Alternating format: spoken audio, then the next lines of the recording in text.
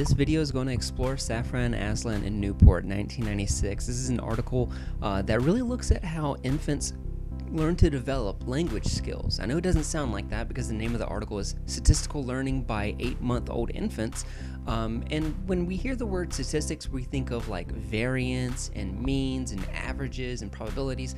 That's not necessarily what we're talking about here. What we're talking about is a little bit different. So a little bit of background on this is that this article was published in Science in 1996, and it is incredibly popular. To date, it has over 4,000 citations from different kind of peer-reviewed articles around the world. So it's been very influential in the fields of cognitive psychology and developmental psychology. So before we even talk about the results or the theory behind statistical learning and how it relates to language, what I want to do is I want to go through the methods with you. I want to give you exactly what the 8-month-old infants in the study got, so that way you can kind of see what it's like, what they're exactly testing for. So this next part, what I want you to do is I want you to listen closely for 2 minutes. This is going to be very uncomfortable because you're going to hear basically a lot of gibberish for 2 minutes. That's okay. Try to stick with it, and I'll check back in with you after 2 minutes.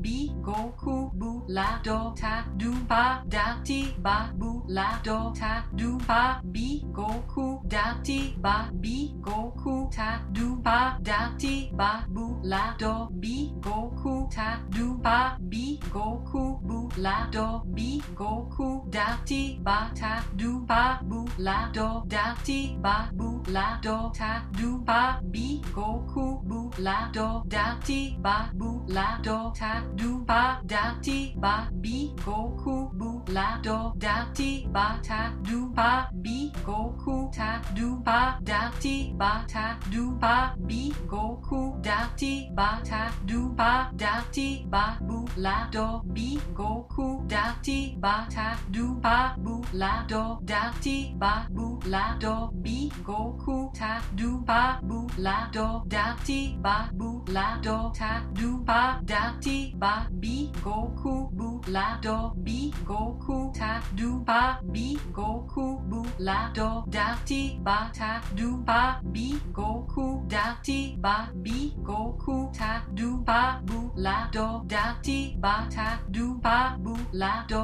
bi go ku ta du ba bu la do da ti ba bu la do bi go ku da ti ba ta du ba da ti ba bi go ku bu la do ta du ba bi go ku da ti ba bu la do bi go ku bu la do ta du ba bu la do da ti ba ta du ba bi go ku da ti ba bi go ku ta du ba bu la do da ti ba ta du ba bi go ku bu la do ta du ba da ti ba bi go ku bu la do ta du ba da ti ba bi go ku da ti ba ta du ba da ti ba bu la do bi go ku bu la do ta du ba bi go ku ta du ba bu la do bi go ku da ti ba. All right, thanks for hanging in there. What you just experienced was exactly what the infants in this study experienced as well. You sat there and you listened for 2 minutes to basically gibberish, right? An artificial language.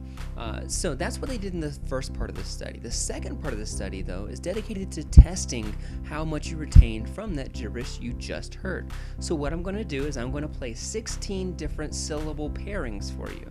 It's going to be gibberish again, but what I want you to do is to take out a pen and paper, or even just a notepad or something you can type into, and I want you to type whether or not the syllable pairing that you hear is from this artificial language or if it's not from this artificial language. So you should be writing down yes or no for these 16 pairings. I'm going to play this. It's going to last about 2 minutes, and I'll check in with you in just a moment. Bu la do la do bi ti ba ta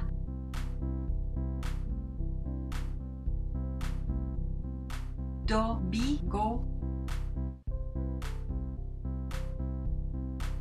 bi go ku da ti ba du ba bu ta ta do pa ti ba ta do bi go do pa bu bi go ku bu la do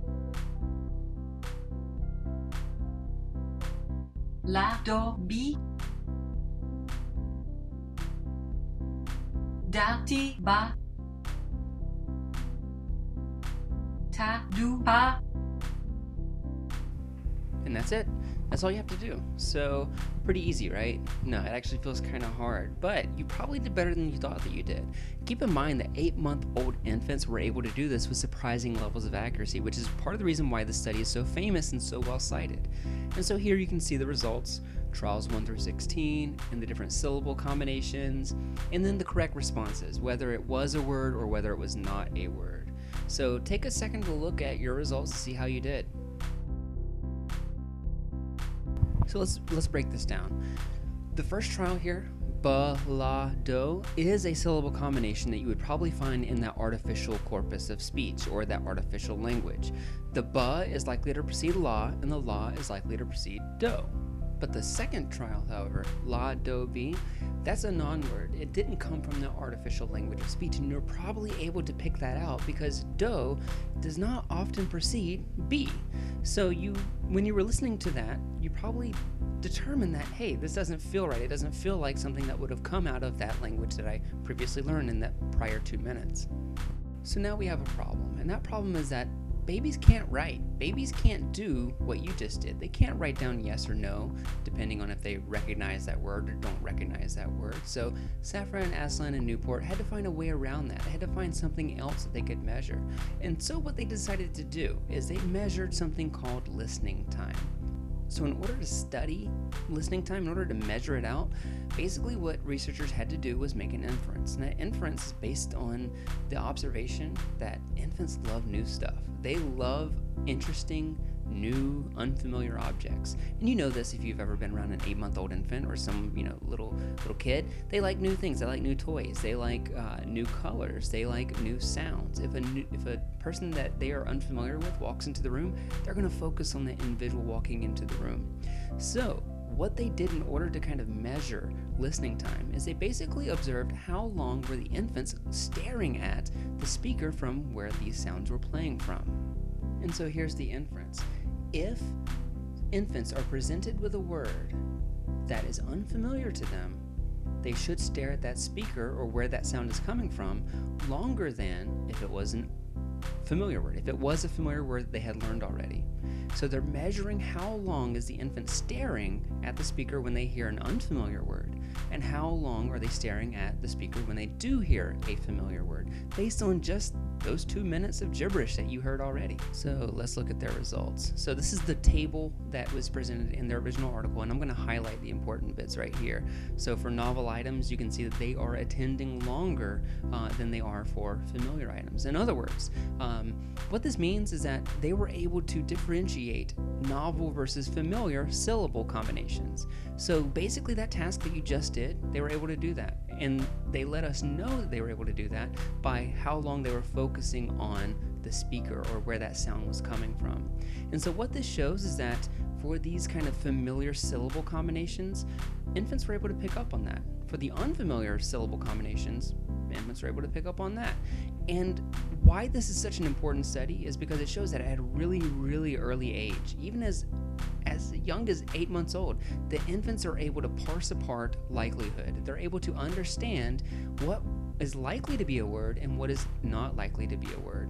So extrapolating from their findings, kind of what they're arguing is that whenever we learn any kind of language, the way that we do that is basically through immersion, that we are listening to lots and lots of different sounds all at once, and our brain is kind of putting together these word boundaries for words that are likely to occur and words that are not likely to occur. And based on these repetitions and these syllables that we think are likely to occur next to one another, we start to draw boundaries in our language based on that. So it's a very elegant study, very short. I recommend you read it if you haven't read it already. And that's basically Saffran, Aslin, and Newport in a nutshell. Thanks for listening. Bye.